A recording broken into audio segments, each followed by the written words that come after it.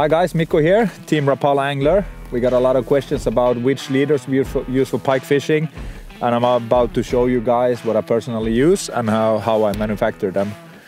So the one I'm using is Sufix Invisalign 1.17 millimeter.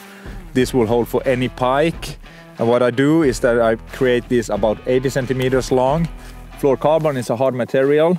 Once you melt it with a lighter and it cools down, it gets very hard again. So I start by melting a drop like this. You see it creates a drop, and I put it against a flat surface. What I now created is a head of a nail, which will actually stop the knot from the main line.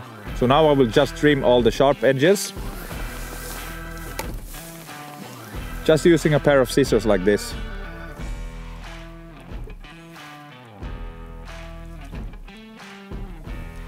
So now I created the stop here. I will go to the other end where we're actually gonna attach the lure. And for that I use VMC swivels and split rings, and I pre-made one here. You just connect them together. And the knot I'm using is very simple. Just go through once, as you can see, around the fluorocarbon 2 times, like this, and back in there. Then we tighten the knot.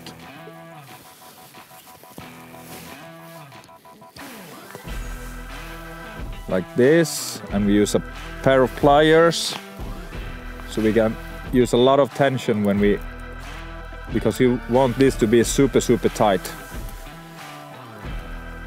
So now it's not going anywhere, but to be extra secure, I cut off that piece there, and I leave about 5 millimeters. I take the lighter again, and I melt a stop here also. If the knot is starting to loose up, it will stop. So the leader is now done. Instead of a lock that might open if you're unlucky, we use a split ring and a swivel, and it's time to just attach it to the main line. So the knot I use to attach the main line is just a simple uni knot, a single uni knot. You fold it twice, creating a loop. You put the leader against the braided line, which is the Sufix 131 in this case. And I go inside the loop around 8 to 10 times.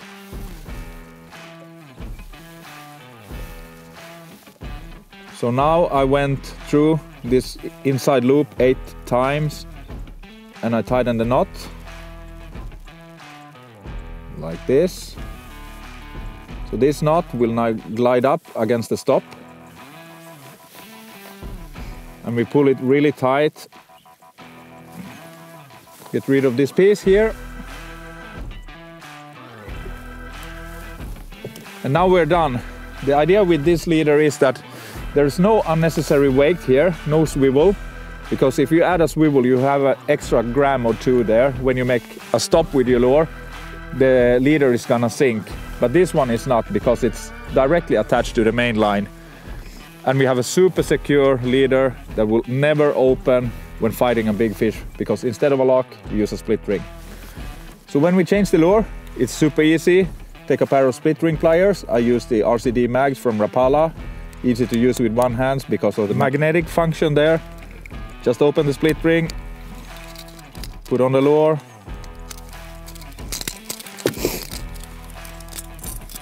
Now it's done. And why do I prefer to use a fluorocarbon? It's less visible. There is some slight stretch to it using stiff rods and braided line nowadays. After every fish, you just inspect your fluorocarbon leader. There is no deep teeth marks, and if they are, you just shorten the damaged part and retie the thing. That's why we made it so long from the beginning, so you can retie it a few times. And don't use too short leaders, because of course the pike will not swallow the entire lure and a long leader, but many times they grab the lure and they make these crocodile spins, and suddenly you have the main line in the mouth. But not if you're using very long leaders. So this is my tip of the day. Try it out. Sufix Invisalign with VMC split rings and swivels.